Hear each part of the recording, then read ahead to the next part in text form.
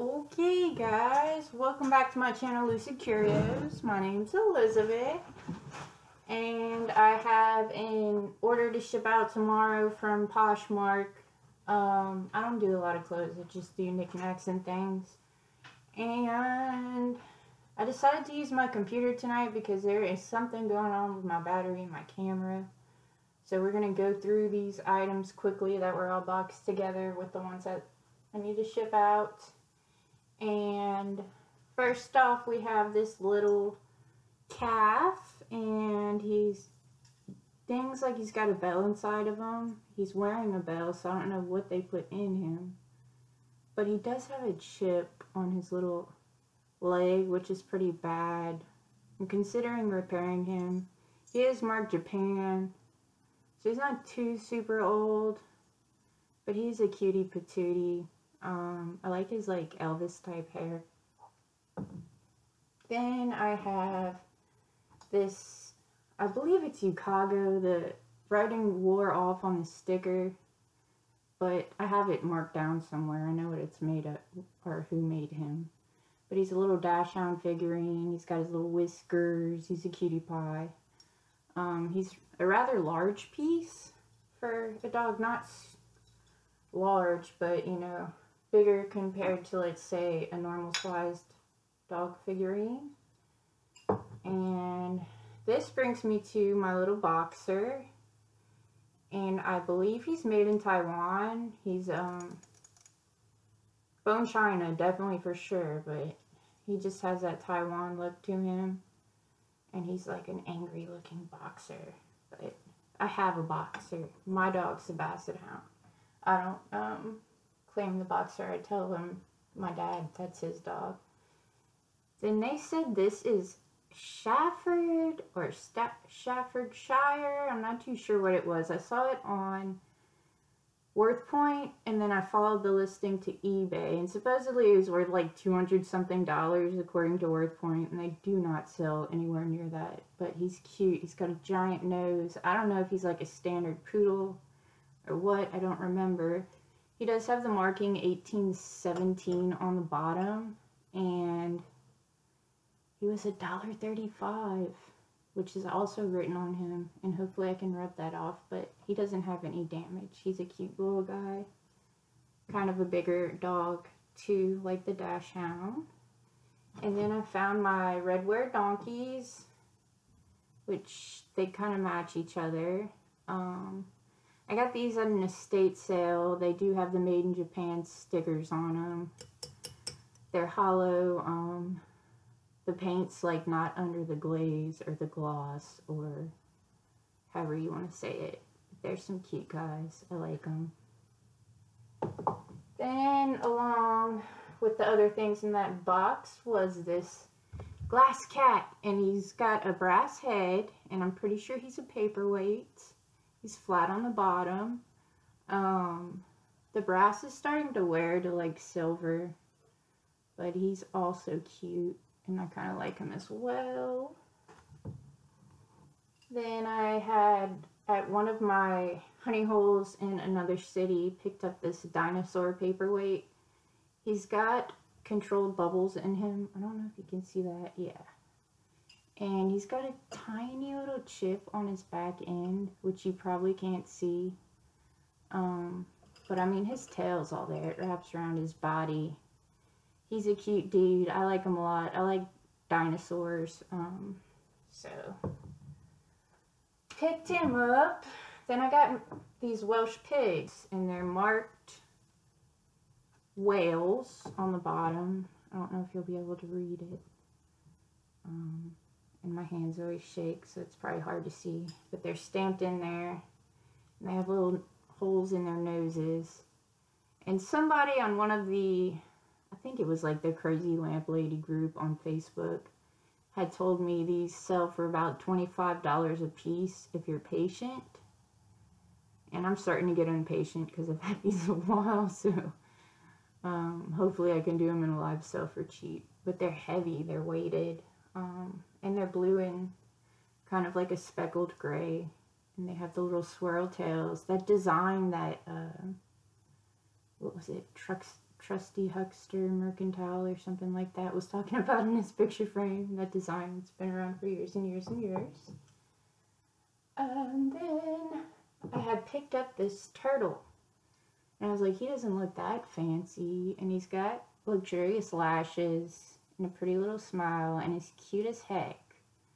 And then you flip him over and it says Caltagirone. Maybe, oh. Caltagirone. R-T. A-R-T-E. Matobe or Hatobe. Anyway, I looked him up. And apparently the pottery that comes from there is worth a lot. And I don't have him listed for a lot just because he doesn't look special, and maybe I should reconsider that. But again, I'd like to move over to live sales and just start doing more inventory. But he does have a lot of crazing on him, and it's almost like somebody drew on the eyes. And I don't know. He's got like a Tonala like look to him, but he's definitely Italian and kind of boho looking. But he's a pretty little turtle. If anybody out there likes turtles. Turtle. And I picked up this goldfinch. And I like to hold him like out of the view of the camera and just get his little head poking in. I'm having a hard time doing now. I had him listed like that in one of his photos. But he's marked Goldfinch on the bottom and has some numbers stamped on there. And from what I saw, I believe on WorthPoint, again, I'm not a member of, was that he is a left in piece. He has no issues, except I know this thing had to have a wood stand or a base or something to sit on. And he does not have that. But he is flat and he sits well. And then lastly, the piece I'm shipping out for tomorrow that I sold on Poshmark, or pieces rather, are these pairs of, they're either German Shepherds or, what did somebody tell me? It was like some kind of wolf, and I'm not sure what the wolf was. Timberwolves. But I think they're probably meant to be German Shepherds. They're bone china, and again, they have that Thailand look to them. So I believe they are Thai. And I think Jeffrey sold one of these in his sale the other night. Real nifty vintage. And so I just have a pair of them. They look a little bit different from each other. Like this one's got a dark face. And this one's got a little lighter face.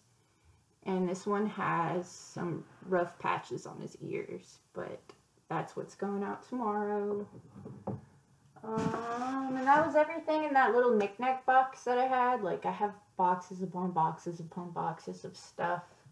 The good thing about Poshmark is the label is already taken out of the cost. So, like, if you sell something, you know how much it's going to be to ship. And you're allowed to use any flat rate shipping and send it priority. So, although these would be, like, first class rate, they do ship priority, so I will be putting them in a box in a flat rate envelope and putting the Poshmark label on that. I'm going to send it, I have different thank you cards, but since they're dogs, I'm going to use little dog card. And I also have these 1980s genus, I forget, Parcheesi cards. I think it was Parcheesi, something like that. And they have questions such as, what state has the highest overall elevation? Which is Colorado. And then, along with those, I'm probably going to add some little die cuts. I have these little butterfly die cuts. I always like to add something in there. Which is another good thing about Poshmark is, like, you can ship up to 5 pounds with any label. And so I can always throw in some, like, bonus stuff. I did pick up some more butterfly die cuts. These are the blue butterflies. I think I got some purple ones as well. Which I wish I would have had these when I shipped my friend Erin her package. Because she has the most beautiful blue butterfly tattoo. And what else? Oh, like I was saying, since it's Poshmark, you can put anything up to 5 pounds. So I have this box of, like, randomness. when I get my jewelry hauls. And like, this is a 1987 key. It says senior 1987, which is the year Aaron, Jeffrey from Real Nifty Vintage's boyfriend, was born. And I only remember that is, the only reason I remember that is because that is the year I was born. So I'm going to hang on to that one for a bit, unless I ever ship something over to Jeffrey and Aaron for fun. But I'll probably pick her out some kind of knick-knack out of here. Or knick-knack, I don't know what to call it. Like, I got a little Boy Scout tie clip, I guess is what you would call it, or scarf clip. Somebody's No More Suffering 90 Days Alcohol Anonymous keychain, which is kind of sad they got rid of that. Let's see, Wounded Warrior Project tie tack, not tie tack, but tack pin. This is a cool little Mardi Gras piece, but it needs to be glued back on, the little gemstones. And a really cool button. It's like some kind of stone. So yeah, I get to add cute little knickknacks into their packages. So I'm going to go ahead and package these guys up and maybe give you guys another look at my shelf. I'm going to add all these guys in with the stuff from my last video, and I hope you enjoyed everything. You know, I got your back if you ever need anything. I'm like a horror movie lover. I like weird stuff. So,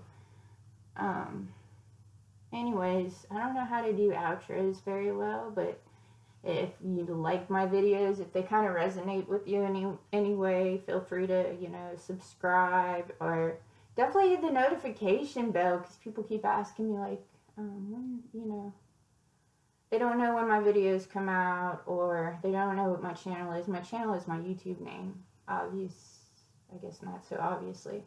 But, yeah, let me see if I can bend the screen around and you guys can kind of see all the little goodies that I showed you tonight. And I hope you guys enjoy your day or evening or whatever it is you got going on, and see you next time. Peace! So I watched Homeward Bound yesterday, so here we go. Copyright